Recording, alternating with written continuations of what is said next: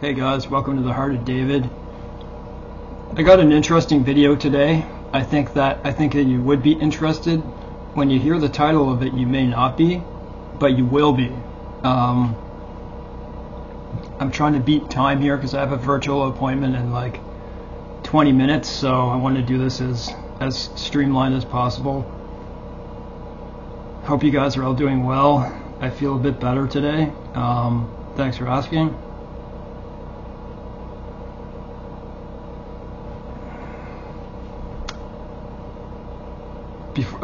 Before I start this video, I just want to say that usually I cover some things, and my mind's running 1,000 miles an hour right now, so I just wanted to mention one thing I don't like about the Christian world of doing videos like I'm doing here, the thumbnails.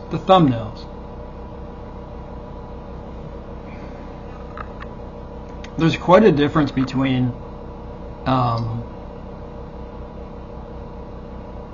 there's a big difference between trying to find people who are like doing pure topics that further the kingdom, that further the faith.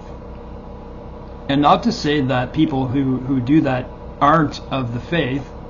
It's just I don't understand some of them. They're so over the top, and excuse me, they're only doing it like, they're like Hollywood like, and maybe I'll get to that another time, but I think you know what I mean, like, here we go, it's time, or I think it's like they'll do anything to attract you. And when I look at that, it's like I have almost 1,000 subscribers. If I get 10,000, eventually it just starts going up, then I would deal with it. I guess I would deal with it. But I'm going to tell you something, that I wouldn't change the way I do things. What I make, there's nothing wrong with making good thumbnails, but you know what I mean about that. It's making things so fantastic that they're, you know exactly where I'm getting at, like a big picture of Satan with big fangs, and I think you know what I mean. Anyways, each to their own. I'll talk about that a different time.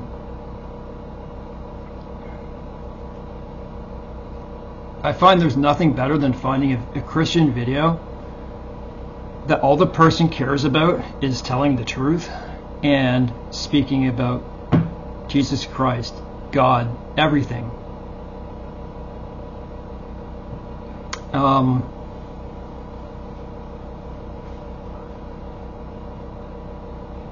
A topic that many people are turned away from, so I'm going to have to read this pretty quickly, but in a way you can understand. When I read this, I'm like, what? I had to look for myself on another site, and it's true. You have to follow this. Genealogy. Now, when you read in the book of Matthew at the beginning, right, and you see all the genealogy, you see a ton of genealogy, and what is it, Chronicles, and when you go through the Torah, right, there's a lot of genealogy throughout the Old Testament. And to be honest, I've read all the way through it, but not to the point where I start following it, and the names that are really pertinent to what matters, yes. And I'm sure it goes in some really cool directions, things you wouldn't know. But this one is most important, very important. I didn't believe this. This is again I've been studying from doctrine.org. I don't fall in line with everything this man says, but this opened my eyes to Paul's gospel and what it really truly means, and who the gospels were written for, who the new covenant was written for. All these things are so important for you to know. So I'm going through all the covenants of Israel. They weren't given to us, they were given to Israel. And this is the Davidic. I don't know if I'm starting in the right place, but I'm just going to start from here. God promised to establish the throne of David forever from the tribe of Judah. It too was a sovereignly established covenant and amplified the seed of the Abrahamic covenant. It amplified it. The land of Israel promised in the Abrahamic covenant. It's also mentioned in verse 10 and 12, verse 10 of 2 Samuel 7, in which God promised to plant Israel permanently in the land. Jeremiah 24, 32, Amos 9, verse 15. The Davidic covenant was intimate in Jacob's blessing of his son. Before his death, David was not identified, but his tribe was. Jacob recognized that rulership came from Judah. The text reads, Judah, your brothers shall praise you. You shall be on the neck of your enemies. Your father's son shall bow down to you. Judah is a lion's whelp from the prey. My son, you have gone up. He couches, I guess maybe it's crouches. He lies down as a lion, and as a lion, who dares to rouse him up? The scepter shall not depart from Judah, nor the ruler's staff from between his feet, until Shiloh comes. And to him shall be the obedience of the peoples. He ties his foal to the vine, and his donkey's colt to the choice vine. He washes his garments in wine, and his robes in the blood of grapes. His eyes are dull from wine, and his teeth white from milk. Genesis 49, 8-12. So listen to this. This is going to blow your mind. Just pardon me a second. Give me a sec.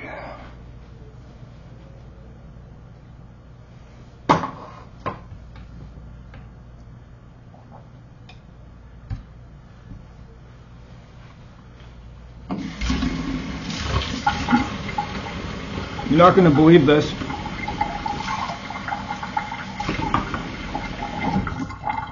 You're not going to believe this unless you look yourself. I had to check this, and it is true. So, God promised to preserve David's throne forever, right? Did he? He did in the Davidic Covenant. The king of Israel had to be a firstborn from the bloodline of David. There was a problem, however. God had a blood curse. Wow, he had a blood curse on Coniah or Jeconiah. Remember that Jeconiah, right, Nebuchadnezzar? Around the time when they were taken? One of the kings in David's line, because of his wickedness. Jeremiah 22, 24-30. As I live, saith the Lord, through Coniah, the son of Jehoiakim, king of Judah, were the signet upon my right hand. Yet would I pluck these thence. I never read King James Version. I always read New King James Version because I don't like those thence in this. I don't. And I will give thee into the hand of them that seek thy life, and into the hand of those who thou fearest. I think I should go a little further. Even into the hand of Nebuchadnezzar, king of Babylon, and the hand of the Chaldeans. And I will cast thee out, thy mother, and thy mother that bare thee into another country, where you were not born, and you shall die. I'm trying to see if there's you'll be childless. You will be childless. O earth, earth, hear the word of the Lord. Thus saith the Lord, write thee this man childless. O man, that shall not prosper in his days, for no man of his seed shall prosper. So this is the line of the kings from Judah, sitting upon the throne of David and ruling any more in Judah. That was Jeremiah 22. Yeah, I'm cutting it close here. Kings 24, 5-15. Now the rest of the acts of Jehoiakim and all that he did, are they not written in the book of the Chronicles of the kings of Judah? So Jehoiakim slept with his fathers, and Jehoiachin, his son, reigned in his stead, and the king of Egypt came not anymore out. Okay, so let's just keep going. Joseph, Mary's husband, was from this Solomon line. Okay? Joseph was. Joseph, Jesus' father. I'll get to that in a second.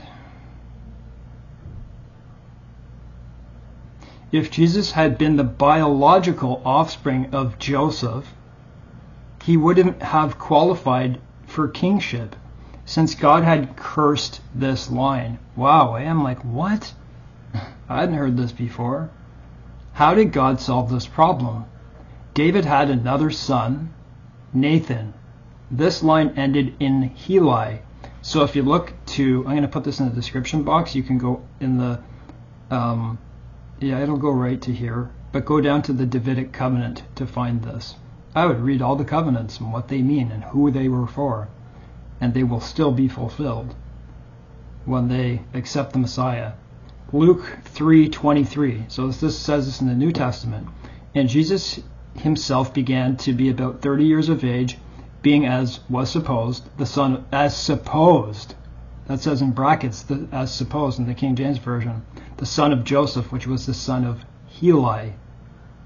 Wow. Heli had no sons. Heli had 3 daughters. One was named Mary. Could daughters have inheritance rights? Wow, this changes the picture, right? The answer is not normally, but Mary was eligible due to a case brought by the daughters of Zelophehad to Moses, so way back. I'm like, wow, the riches of God, right? The riches of God. He's a mathematical genius because he set it up, this single case from Moses, so that Jesus so it could go smoothly. Was brought by the daughters of Zelophehad to Moses. In this case, Moses allowed the daughters inheritance rights if there were no sons and the daughter married within her tribe. Numbers 26:33. And Zelophehad, the son of Hepher, had no sons, but had daughters, and the names of the daughters were Mela, Noah, Hoglah, Milcah, and Tirzah. Sounds like car brands. So anyways, it's in Numbers 27:36, Joshua 17:3-6. So in Joshua 17:3-6, but Zelophehad, the son of Hepher, the son of Gilead, the son of Machir, the son of Manasseh, had no sons but daughters. And these are the names of his daughters, and it gives it all again. And they came near before Eleazar the priest and before Joshua. It's also in Chronicles 7:15. So let's go. Mary, as it happened, fit the requirements, married Jesus' mother. She fit the requirements perfectly. She was a daughter, had no brothers, and married Joseph, a man from the same tribe as she, the tribe of Judah. Joseph legally adopted Jesus. So there's your answer, right? Things you wouldn't know. Thank God for revelation, right? Just keep building your knowledge and wisdom. Joseph legally adopted Jesus, which meant he had the royal right of the firstborn. Mary, because of her uncursed bloodline, gave Jesus the legal blood right to the throne. The virgin birth of our Lord, it was just like Noah, eh? He was perfect in his generations. It just means his bloodline wasn't mixed like everyone else was in those days. Mary, because of her uncursed bloodline, gave Jesus a legal right to the throne. The virgin birth of our Lord was essential to the fulfillment of the Davidic Covenant, for Jesus himself will fulfill the promise of the covenant as he reigns as king upon the earth. Zechariah 14:9. And the Lord shall be king over all the earth. In that day there shall be one Lord, and his name one. Pretty cool, eh? So that's what I have to say. I have an appointment right now. Do you want to join in it? I won't let the person know. I'll just let you guys watch. No. Anyways, I actually encourage you to read all these covenants to see what they all mean, because if you do, then you'll understand so much more. On this site, doctrine.org, if you want to know that which gospel was for us. Paul's gospel. It's for everybody. But we're waiting for the Jews to accept the Messiah so everything else can be fulfilled. Read covenant theology. Where is it here? Covenant theology. It's so when you go on this page on the right side, there's a whole lot of articles. There's a lot of them, very interesting ones. Go to covenant theology and the new covenant. Read the whole thing. I guarantee you will have a different knowledge about everything. It will turn everything on your face unless you understand it already. It is the right way. Like you could be reading the Bible for 10 years and never know this. That's why I was so shocked. And then I would read covenant and theology first, and I did videos on this, so you can watch my videos. Just look back. It was 2 parts. I find it's much better to read it to help you remember. Then after that, read the covenants of Israel, and you'll have a great understanding, a good knowledge base of what this all means. Thanks, guys, for watching. God bless to everyone. If people prayed for the things that I went through, thank you. I feel a bit better today. You know what I'd say?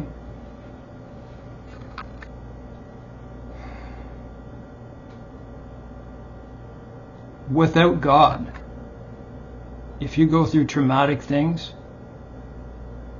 I don't know how this is going to turn out. I have no idea, because it seems to go way up and way down. It comes unexpectedly. Things start coming to me. I could be fine like this, and like 10 minutes later something could just happen. But I'll tell you that if you're going through trauma, you've been through trauma, you're being through whatever you're going through, I'm telling you, you have to put your faith in God. There is no other way. And I've explained through my life, guys, I have 12 different pain conditions, of which 8 are very painful conditions. By accepting faith in God, studying His Word and all that, I claim that to have Him constantly on my mind took away about 10% of my pain because of faith in a new kingdom that I believe is coming close. He can help wash those feelings of shame and guilt and those traumatic feelings away, I guarantee you. Anyways, it's also not to just supplant for not getting help. It's good to get help too. So do both. See you later.